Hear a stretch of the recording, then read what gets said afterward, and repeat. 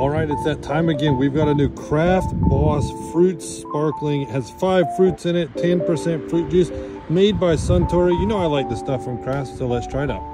So like I said, I was just walking home and I saw this in a machine, so let's get it open. Decent pop. Smells very fruity. I can definitely get the grape and the apple, maybe some of the peach.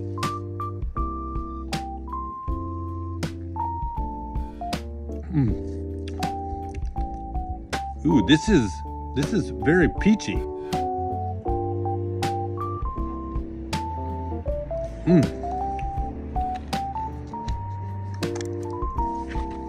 I really like this. Osaka's known for its fruit. It's like mixed drink, and I think I'll probably buy another one of these later.